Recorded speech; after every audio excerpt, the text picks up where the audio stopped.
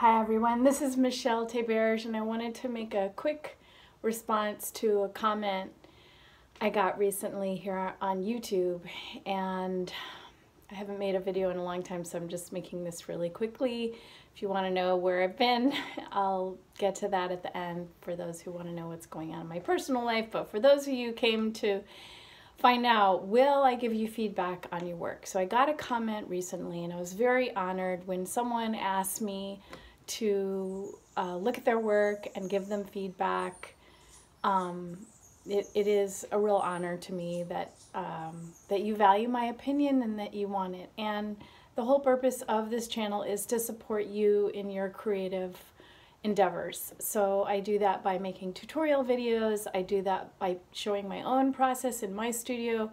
I do that by just giving general advice to people who are pursuing art more professionally, and on just speaking about one of my favorite topics, which is the creative process.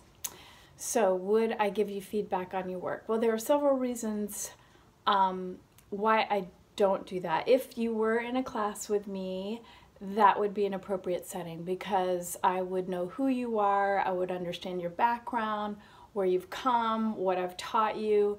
I would be able to look at your work. I would be able to look at your work as an arc and not just as an individual painting. There's so many things to this, but more importantly, the reason I don't do that in this context, and this was on social media, the person sent me, they said they sent me some work on Instagram, which I also haven't been on social media. You may have noticed recently, and I'll tell you why later. But first and foremost, whether your work is worthwhile or whether it's worth pursuing is so not up to me. It's you. Your creativity, your time is valuable. If you feel this in your heart to do it, then do it. It's not about how good it is.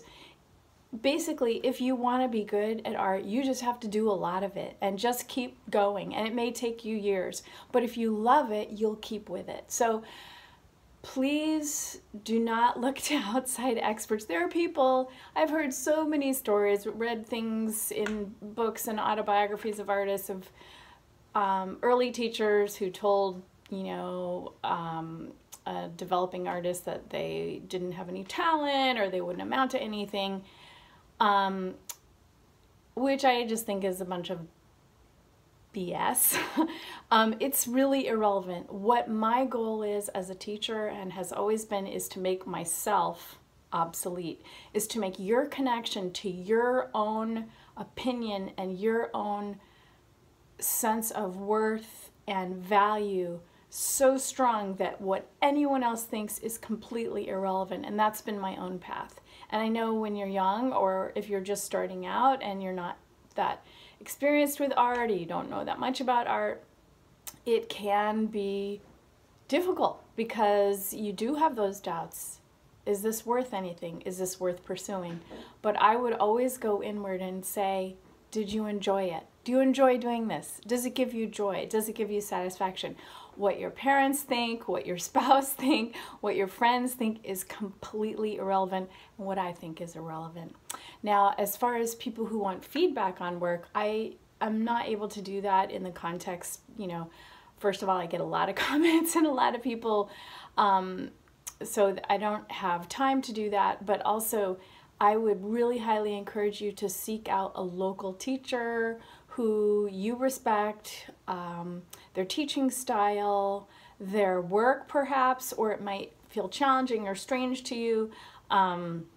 Sometimes when you're new to art and you haven't been exposed to the whole broad range of what's going on in the contemporary art world, stuff can look a little weird to you when you first see it, but keep an open mind. Even if, I had another comment recently where someone, their teacher said not to follow Bob Ross or whatever. And Bob Ross is often sort of like, I'll call it a gateway drug to making art. And that's great. If you like Bob, his beautiful presence, I mean, just, people watch him just to watch him because of his calm, soft-spoken demeanor and stuff. But once you get further into art, there's just a huge range of flavors and tastes and styles available to you. So keep an open mind on that.